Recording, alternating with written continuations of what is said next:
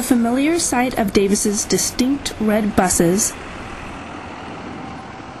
bikers riding through the UC Davis campus, and students peacefully studying outside is powerful enough to attract many Davis High students to study in Davis another 4 years, particularly for Blue Devil athletes. I was choosing between Davis, Berkeley, and Cal Poly, and I just academically and also with the cross-country team and stuff, I just felt like Davis was the right fit.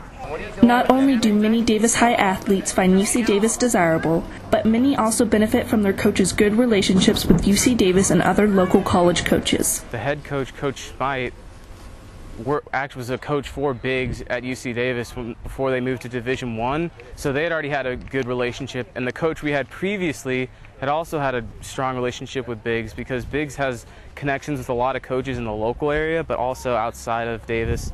He knows coaches in TCU and Boise State, so I definitely feel like the coaches here have had a connection with UC Davis, not only locally, but through working with him as well. Because of the close ties between Davis High coaches and their UCD counterparts, as well as the proximity of the UC Davis campus, Coach Smite of the Davis High football team believes Blue Devil athletes have an edge on the competition. It's much easier for their coaching staff to come watch our kids play. They often know each other. Coach Biggs from UC Davis is like my best friend. Anna Sturla, BlueDevilHub.com.